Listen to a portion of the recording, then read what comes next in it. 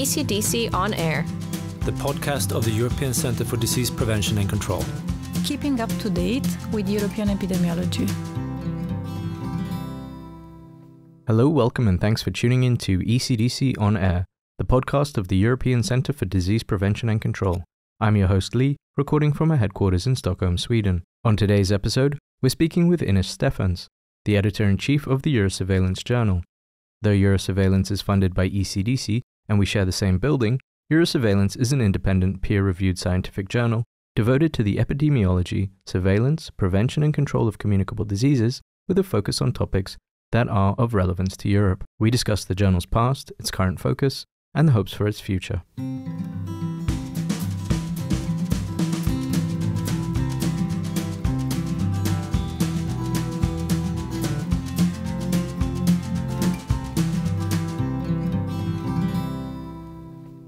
Okay, so today we're joined by Ines Steffens, editor-in-chief of Eurosurveillance. Ines, welcome. Thanks for joining us today. Thank you very much for having me. Today we are going to be discussing the Eurosurveillance journal. Can you give us a brief overview of Eurosurveillance and its mission and how the journal came into existence? Eurosurveillance is a scientific journal, which means it's a peer-reviewed journal.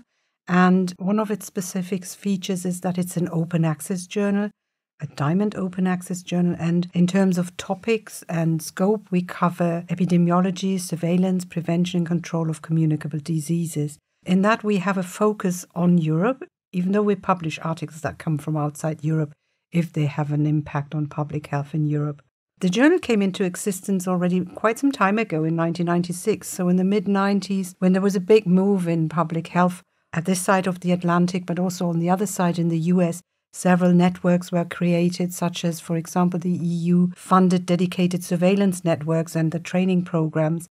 And these surveillance networks, which collected data at EU level and exchanged information, were meant to have an outlet for their findings and data exchange. So Eurosurveillance was meant as a conduit for these networks to communicate and share the findings among themselves, among the members of the networks, but also with the wider public, which is concerned with public health. So this is how the journal came into existence. And actually, it's really meant to be a platform to exchange relevant information and sound scientific information, and thus provide authoritative evidence for sometimes rapid or sometimes also longer public health action.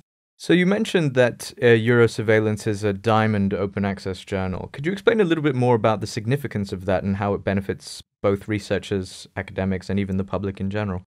Open access, I would like to say from the onset, is part of a bigger endeavor as part of the open science movement. And this movement aims to remove barriers so everyone can have access to scientific findings and also data and related imaging and others. The idea behind this general movement is that you want to have science being more inclusive and democratic, but you also at the same time want to be more transparent and reproducible. You want to allow people to reuse the data and analyze it, or just do the same analysis and check whether what was reported is in fact what you would come up with as well. So in a way, the open access is a set of principles and a range of practices to allow that research outputs are distributed, first of all, online, free of access charges or other barriers. And the diamond open access for us means it's not only the access charges for those who want to read the papers, but it's also charges for the scientists who want to publish. And often these principles are coupled with removal of barriers to copying. So in our case, we're publishing under a CC BY license, which means people can reuse the materials that we publish. They can change it, but they need to attribute it to the source. So that's all in all what is important, that the authors also retain their copyright, but we are given a license, and we have the license that entails that people can reuse the materials. How are Eurosurveillance and ECDC linked together? So why have we brought you here?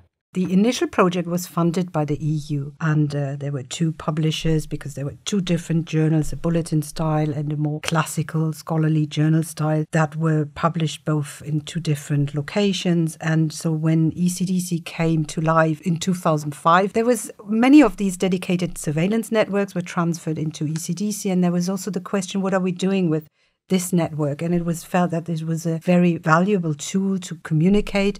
And so ECDC took over as funder of the journal in 2007, and ever since is the publisher which funds the journal and gives us the resources to operate as we do. However, at the same time, because we are a scholarly journal and a peer-reviewed journal, the ECDC gives us editorial independence, which means the content of the journal is not determined by, for example, the ECDC director. They wouldn't know what is published in the journal, and they wouldn't tell us what we need to publish. So this is what the editorial independence means. And content is decided on quality, is decided on relevance, and it's also decided in terms of, for example, what have we published and covered already, and what do we think is evidence that is needed. And hereby we have a big network across Europe of experts and also of members in our board who help us select the adequate articles. Okay, so you mentioned sort of some of the types of articles in a bit of a general way. So what kind of articles are being published, and how do you ensure the sort of quality and the relevance of the published content? Well, we have rapid communications, which is a bit of a specific feature, which is short, authoritative reports that are published between 1 and 2 weeks, or sometimes even faster from submission. And then we have the more classic, the regular article types, such as outbreak, surveillance, research and review articles that undergo the longer term, and they're longer and they're more in-depth analysis, and they undergo the peer review and the editing in a bit of a more long-term view, in a different pace, let's say. We also publish letters to the editors, editorial perspectives, which give a bit more of an opinion, where scientists or experts have the chance to express opinions, comment on other people's papers. Even though most importantly, Eurosurveillance publishes data-driven articles, so we're not so much interested in seeing strong opinions, but it's more opinions in the sense of what does it mean for public health, what does a specific policy entail, and how can it impact for public health. It's not about, do I like this idea or not, in that sense. How do we ensure quality? I already mentioned that, I think. The quality and selection based on content, the quality, public health relevance, that are some of the aspects. Other aspects could be, for example, also, do we know enough of this topic already? Is this a new topic? Is it something that's emerging? Is it a country from where we have very little evidence? That could also be, even if the quality may need more work jointly with the office to improve it, but the data are important because there's a gap in data, gap in knowledge. It could also be that you have already some articles that were published on a topic, but you need to see what has been published from one country is also relevant in another country. So in another setting, for example. So this could be one reason to publish on the same topic several times, for example. And the quality we ensure through rigorous peer review. We have a wide network of peer reviewers, experts in their field, who we invite to comment on articles. We also have our network of board members with specific subject matter expertise, who we involve, for example, if we're not sure ourselves, and we discuss in the team. So we have complementary expertise in the team. So all articles are discussed when they are newly submitted, whether we or not we send them for peer review. They're discussed after peer review, whether or not we have been given the guidance that helps us to decide whether an article is valid enough, sound enough, whether the methodology and the findings are backing up the conclusions that are drawn. So all of this is discussed in several iterative rounds before we move even to asking authors to revise, for example, and then we enter in a dialogue either at the revision phase already or then at the editing stage. There's a lot of input from the editors at that stage as well. Well, you kind of broached this a little bit to begin with. More concretely, how does Eurosurveillance contribute to public health in Europe? Well, as I mentioned already, the rapid communication, that's one of the strengths of the journal. We have a good network of reviewers. We can turn around articles and sometimes in a speed which is only allowed because people at the other end of the globe, so to speak, they work when we sleep and they look at articles, or they know that an article may come their way and they are interested and they're experts. So they work when we sleep, and then we can work hand in hand with the authors, provided that the peer review is positive and we think also there are no major methodological concerns with an article. Then we can facilitate measures. We can facilitate articles that may spark measures in other countries, for example, if one country experiences an outbreak and we can lift this signal of an outbreak to other countries, we would then be able to look whether in their data they see similar trends, for example. And examples evidently are the monkeypox outbreak when it emerged in Europe among MSM, a community that we hadn't seen as being infected. First of all, the disease hadn't been seen as endemic in Europe, and also a community was affected, or a group of the population was affected, which we hadn't seen as such before.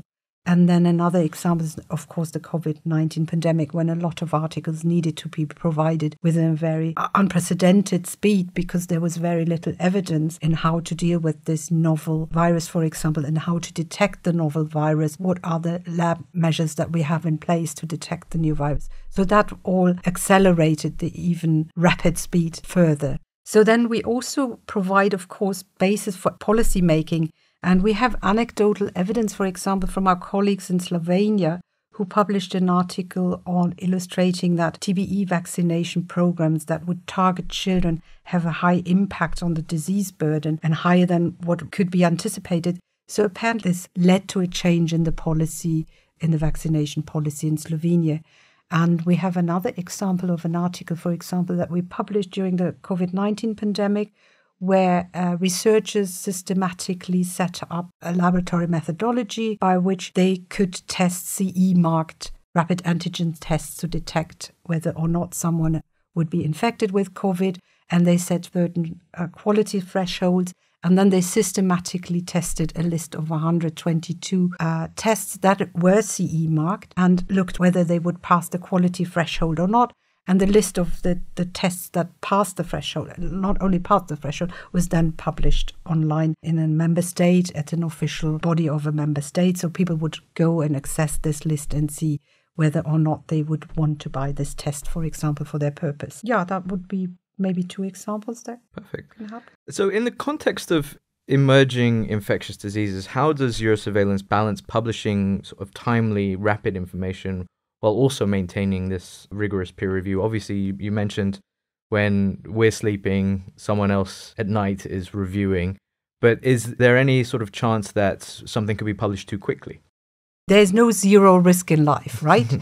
But you can do as much as possible to avoid publishing information which is misleading. So we have quite a strong quality control mechanism, not only during the peer review, but also after peer review. And we work intensively and hand in hand with our authors on the editing. All the scientific editors have a scientific background and they are knowledgeable in their fields, and they've been working for a long time with the journals, so they have also acquired quite a sound knowledge in that field and also a feeling for where you need to probe a little bit and where inconsistencies could be found.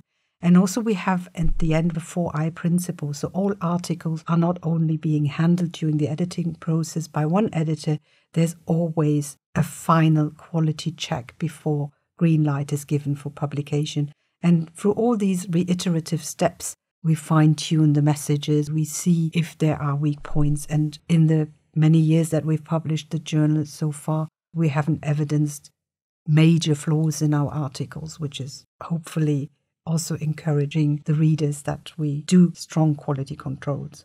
Okay, so the journal has been in operation for many years now. How has it evolved over time, and what other challenges have you faced along the way?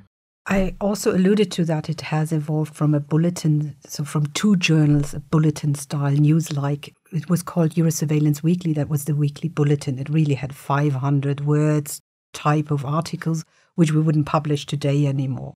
It was more a news feed and this more traditional journal. So we merged the 2 formats when ECDC had become the publisher. And it was quite a risk because it wasn't quite evident if this would work. At the time, there were very few journals that had this form of rapid communications, but it's worked out well. But this was definitely one challenge. Another challenge is that because of the applied public health relevance and the speed of publications, the journal has become quite popular. It's ranking among the top infectious disease journals in several metrics, and it has a good reputation. So, of course, one challenge is with a relatively small team, we're 5 in the team, to uphold this success over time because the size of the team hasn't really changed over time. There are many other challenges, of course, because the world is evolving. We see new technologies coming along, and we see new technologies and new speed, as you've seen during the pandemic. Everybody wants to get faster, so also authors are expecting articles to be turned around faster, and there's certainly a limitation to the speed that you can go without, in a full-length research article, without running the risk of cutting on quality. And really, in the pandemic, decision-making was quite a challenge. Another challenge will be in the future that I see is how will we operate in an environment where disrupting technologies like AI, for example, come up? And what will that mean? How will we be able to judge if a text is generated by a human or by an AI? And I don't think we have any technological solutions as yet that can finally help us. And we'll have to move on, and we have to keep alert to new developments and keep in touch with other editors and publishers to see how we face the new environments in that sense. So 2 years ago, there was a 25th anniversary issue. Could you talk about the articles that were in that issue and where Eurosurveillance made a difference? For this issue, we asked our board members and more widely some people who had been collaborating with us what type of articles and what kind of articles or instances they would remember from their long-standing history where they thought it would make an impact. And you'll find a collection of these along the years. I think we selected one for each year. In the end, you will find them in a collection on our website. But I will give you one example where we think that the journal has had an important impact on public health policies or interventions. During the influenza season, we usually publish articles, or we regularly publish articles on interim vaccine effectiveness estimates during the season, in-season vaccine effectiveness estimates. And we publish those because it's important to see how well does the influenza vaccine work in their respective season. As you may know, the influenza vaccine will have to be adapted because there's a slight change in the viruses circulating every year in some properties. So the virus and the circulating viruses in the vaccine, there's a risk that they don't match exactly well. And so we need to know, because you want to take measures particularly for those people who are at risk of severe disease. You want to give them, for example, antivirals earlier, and you want to flag also the risk to physicians, for example, who treat people who are at risk.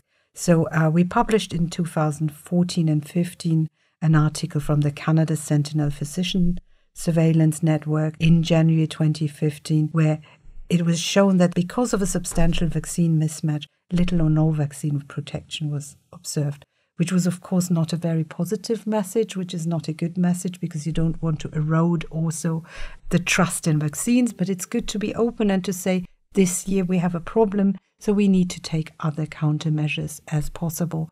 And this is also one way of hopefully establishing trust when in the next year the vaccine is working well. You have the same communication. You can say, actually, this year we can really rely on the vaccine. It's a good match. That's one example maybe that helps to illustrate how far the articles that we publish can have significant impact on public health policies, or in this case, interventions. So with the release of the articles quite rapidly and quite regularly, do you ever consider having a theme for maybe one or two issues or for a year? Is that something that the journal considers?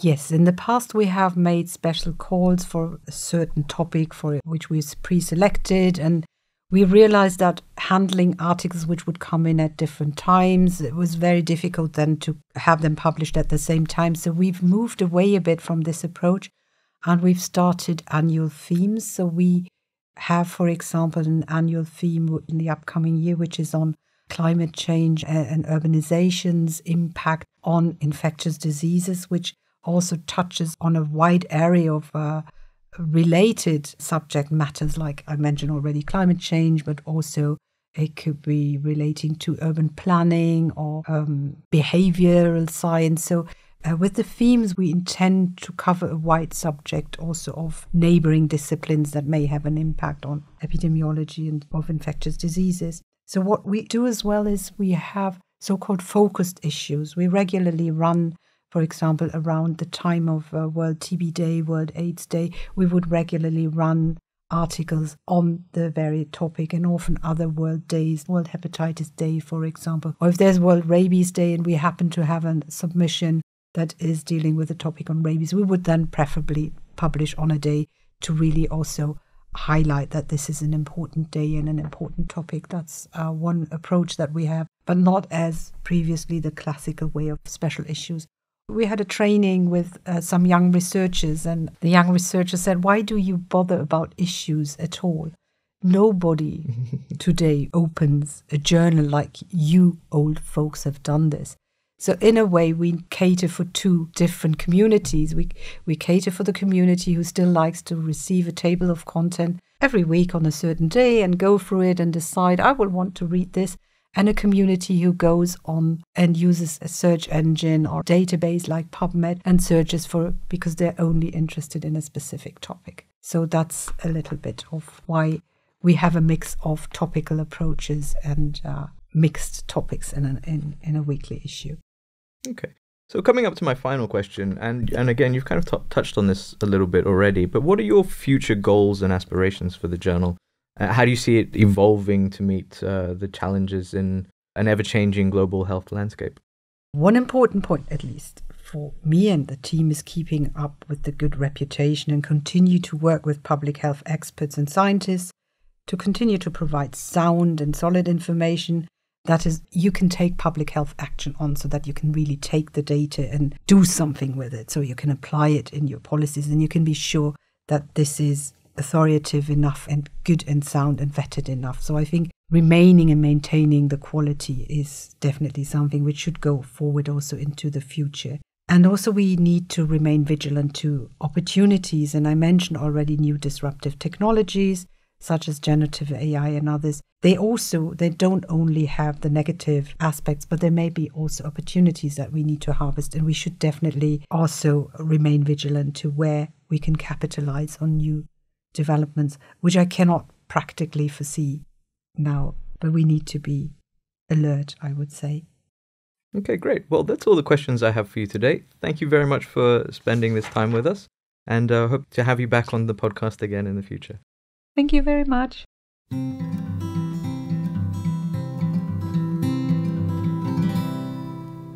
We hope you enjoyed this episode.